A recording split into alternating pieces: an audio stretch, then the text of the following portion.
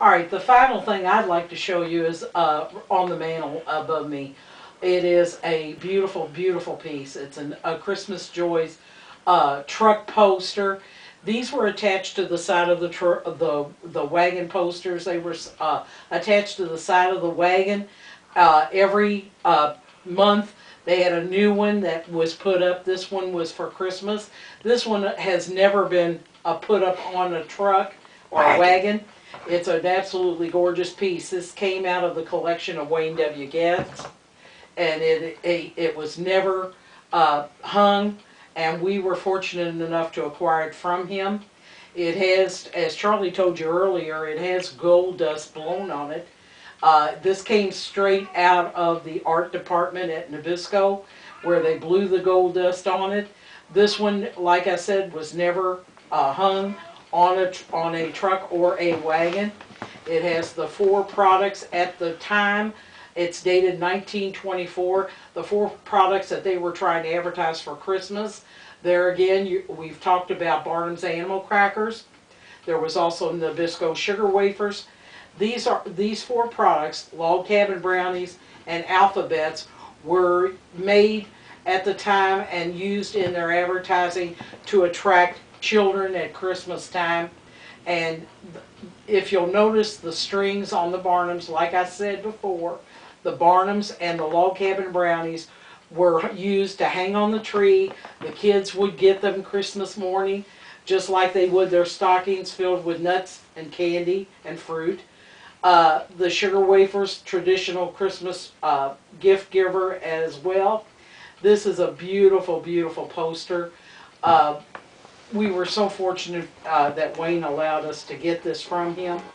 It's a beautiful picture. It is framed. The frame itself, when we had it framed, it's so large. And there again, that's one of the giveaways. It was so large that they had to use crown molding off of an antique Victorian house to frame this picture. They did not have enough wood in a traditional type framing material to frame it, so they had to use something large, and that's crown molding off of the inside of a Victorian house. But it is absolutely a beautiful, beautiful piece. The reason why we wanted to show you this piece is that they are as well trying to reproduce this. We have seen some reproductions of this. The only problem, you will know that it is not the real thing because it is done in a smaller scale. This is one thing that they cannot enlarge, and it's going to show the clarity. You're going to get, if this one is enlarged, it's going to show very dull colors. It's going to be very the crispness will not be in the picture. So the only way they can reproduce this is to go smaller. And we have seen some smaller reproductions of this picture, and it has been on eBay.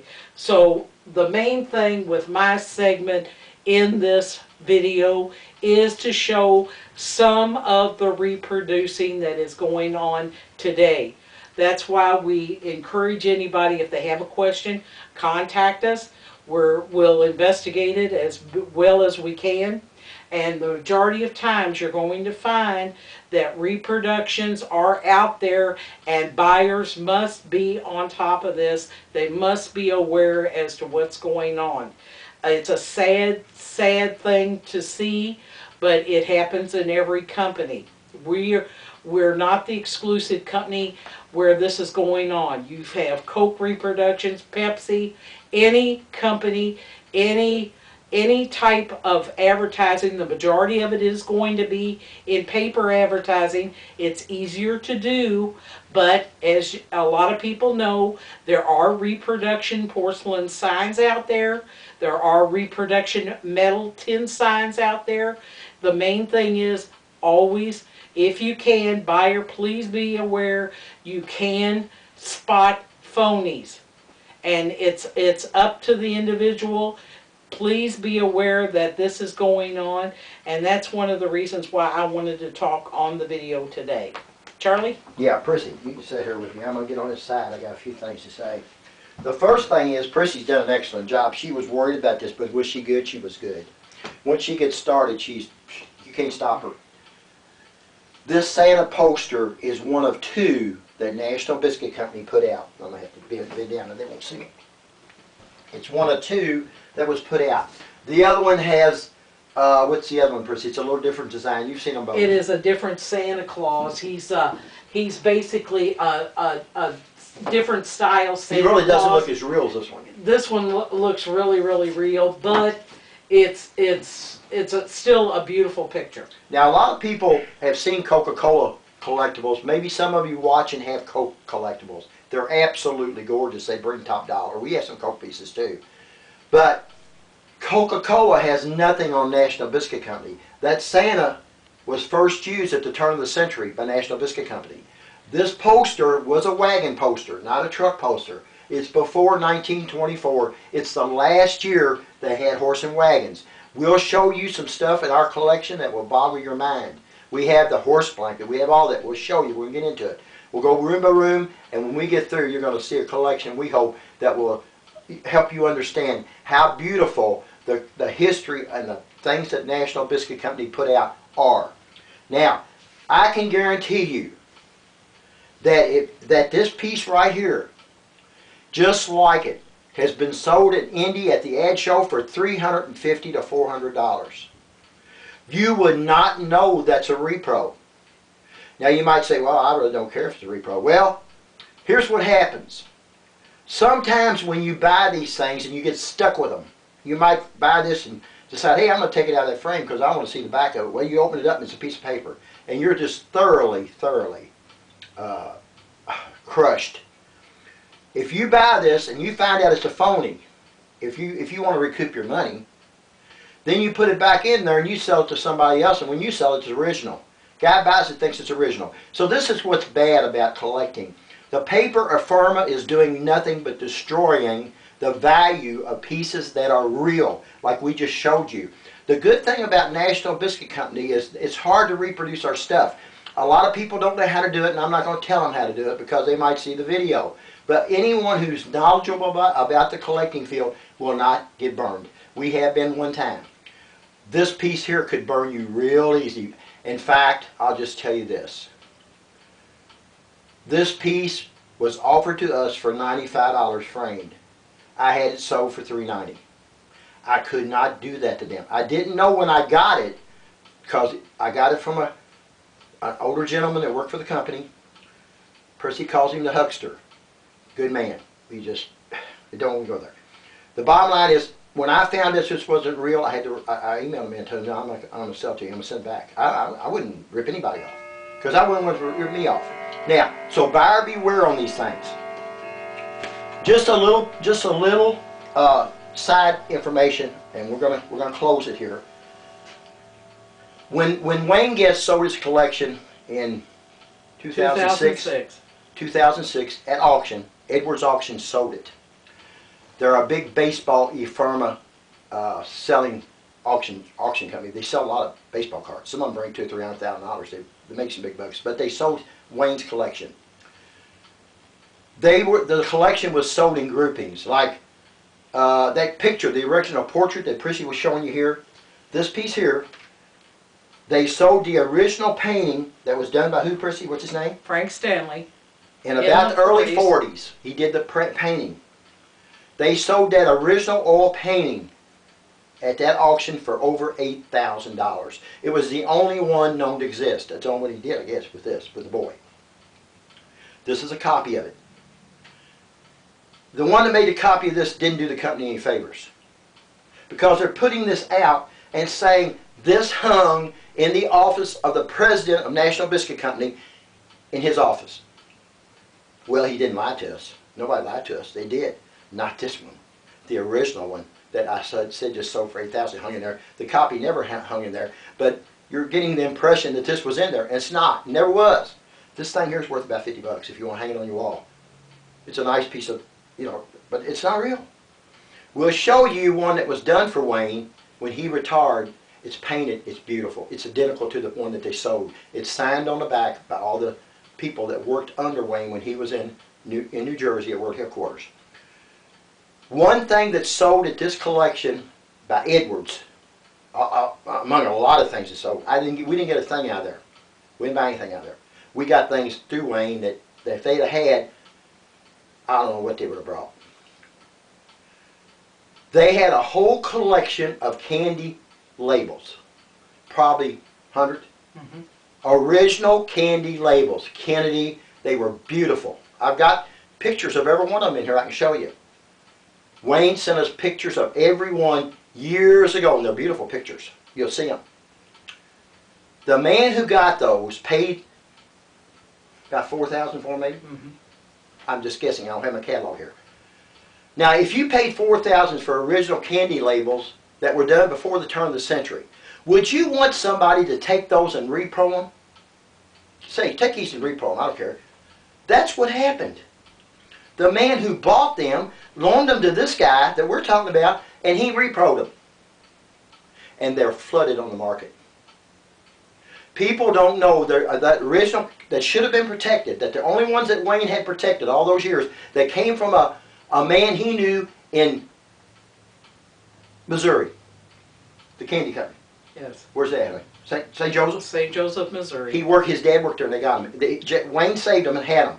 The guy bought them at auction, loaned them to somebody, he made copies of them and gave them back to him. Well, that has to be the dumbest thing I've ever heard of. Because now there's repros of his stuff out there and he had the only ones. Alright, that's just one example. We have in our collection, we were lucky to save it. This little boy, name was Gordon Steele.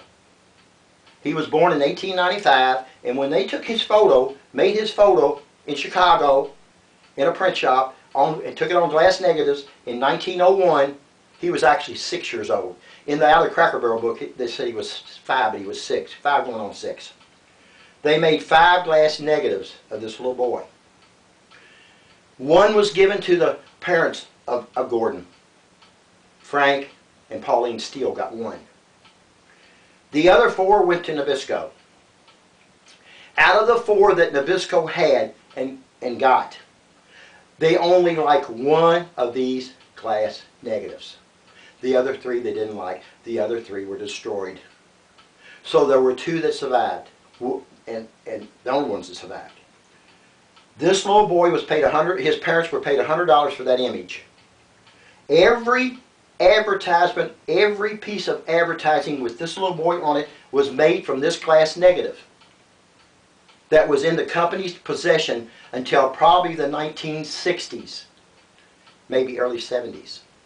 Adolphus Green, who was the 2nd president of National Biscuit Company, had that negative in his possession. He liked it. He picked it, and that's the one they used. He ran the company. That negative, the first year that they had and advertised this little boy and put him out, they spent $2 million on advertising in 1901 for a new company from 1898. They put him on jars, they put him on bows, they put him on trolley cars, they put him in truck posts, they put him everywhere. In 1901, this little boy, Gordon Steele, became the most recognized figure in America, besides the President of the United States. That's how much Nabisco put into that little figure. In 2009, Mr. Guest passed away in 2007. 9. His family had some of his things that he treasured, that he would not sell and kept, were given to us. One of the pieces that was given to us that we treasure, we have the original glass negative of this little boy that was made in 1901 in a photographer's studio in Chicago, who at one time Adolphus Green had in his possession and treasured. We have that negative. It's over 122 years old. No, 112 years old. 1914. 113 years old, whatever. I'll get there.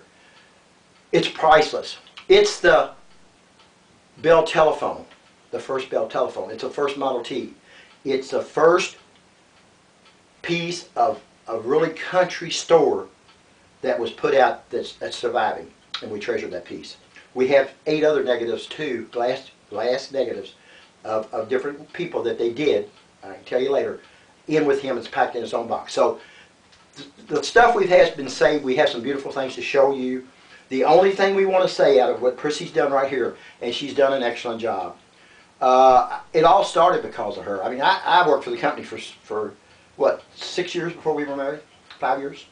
I collect beer signs. I love that. Was about it. We got out of that. So she started our collection. She's the reason we have it. She loves it. It's in every room of the house. Every room in this house has National Biscuit Company memorabilia and pieces on the walls. They are all 100% original. Nothing repro. We had one piece of repro.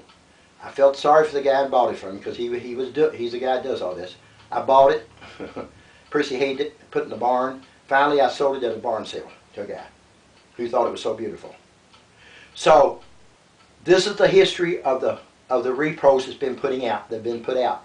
And if you know the history of the company, very little National Biscuit Company things can be reproed. Just paper affirma. Signs are marked, just like this one was that Prissy had there a while ago. We have original porcelain signs. They're beautiful. We'll show all this to you in the later video. So you don't have to work. Toys they can't repro. They had toys, they had dolls. These two dolls sitting in front of the man, I don't know if you still see them or not. I think you can because I know you can. I had the poster. These two came from Wayne's collection, 1914. Ideal Doll and Toy Company, Novelty Company, Brooklyn, New York. They're the junior and the little and the big slicker boy made from Gordon's image. They were put out, their toys, they're 100 years old this year. Happy birthday, you need a kid. They called this little boy the You Need a Kid or the You Need a Boy. On the right, next to Santa, is another one of the boys. This one on the right is the only surviving example we know of. We've collected for 40 years. We found him recently. We knew he was out there, but we never saw him. It is what they call a sleep eye and a walker. His eyes open and close, and he walks when you can move his legs and he'll walk. He's the only one known to exist. He's priceless. He's beautiful. He looks porcelain. He's gorgeous. So that's the three there. We'll give you some more dolls and stuff when we walk you through the collection. We're doing this for two reasons. One is, I always told Mr. Guest, I never knew Wayne for a long time, and we got to know each other after about 1994. The finest gentleman I ever met, the finest individual you'd ever talk to, the most knowledgeable person that I've ever met in the history of National Biscuit Company. He spent over 40 years with them. Went from a sales rep in Texas to vice president of the company. I was a peon there. I was a sales rep. You know, I did my job, and I was good at what I did, but I never thought I'd ever meet the vice president of the company. Well, I got to know him well. He got to calling me boy after he got to know me, and never knew why. I just figured I was younger than him. But he called anybody boy that he really liked, because he was called boy when he was a little boy.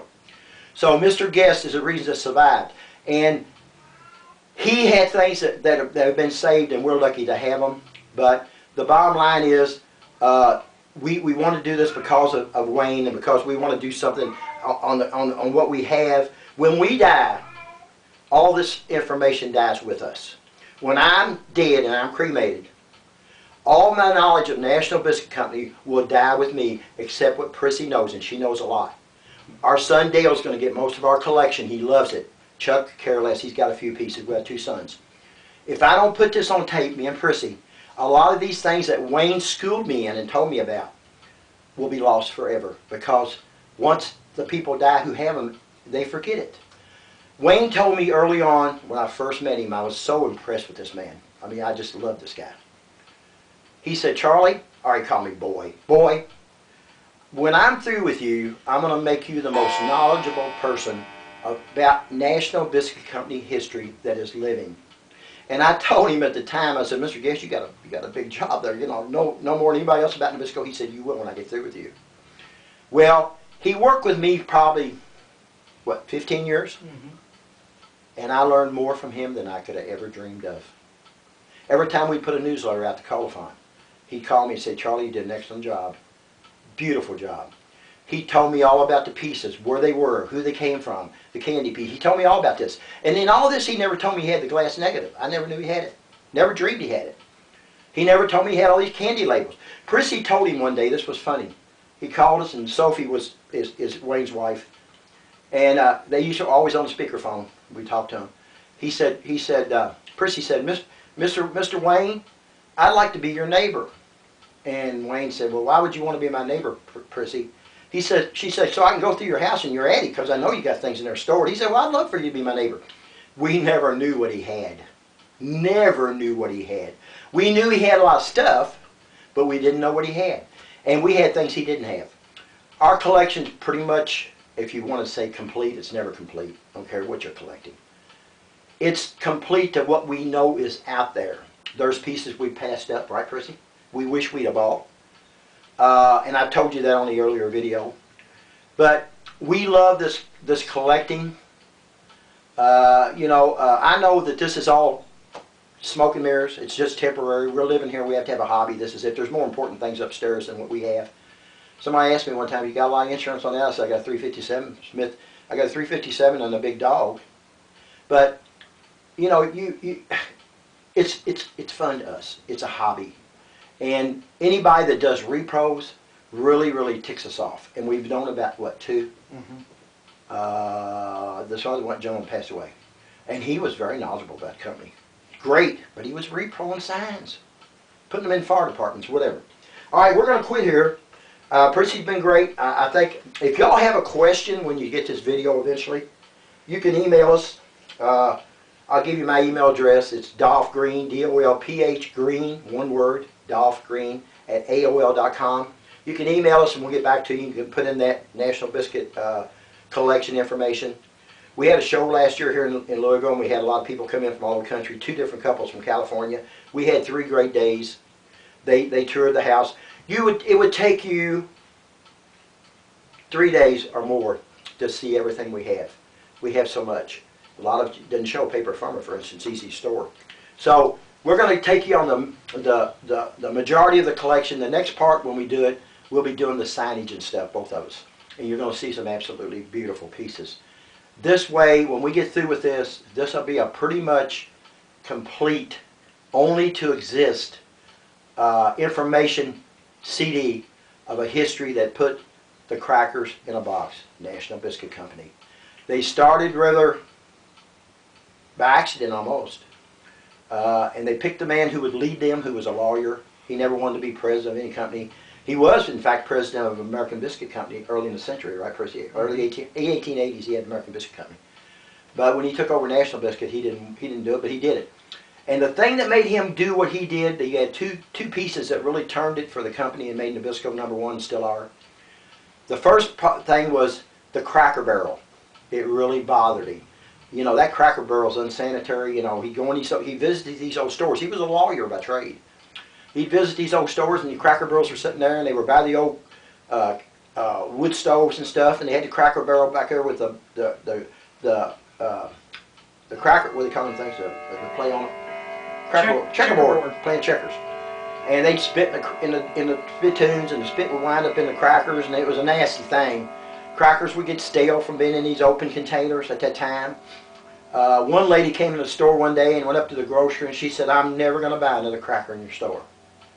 And he said, "Ma'am," he said, "what's the problem?" He said, I take pride in my store. I keep it clean. I mean, it's the best I can do." She said, "Well, I was back there by that Cracker Barrel, and a mouse jumped out of it." She said, "I'll never buy crackers in here again." He said, "There's no way a mouse was in there." He said, "My cat sleeps in it every night." So a little humor that this was a bad thing, this Cracker Barrel. United Biscuit changed it. They developed the inner seal process on a copywriter. We can tell you all about that. And this system they developed to put these crackers in a cello wrap in a box started the modern advertising and the modern packaging for the company. It's been fun. We're going to quit now. We'll be back next time with showing you some of our collection. And I think you'll see at this next one, you'll see some pieces that you didn't know exist that are out there, and National Biscuit had it all. We'll talk to you later. Bye.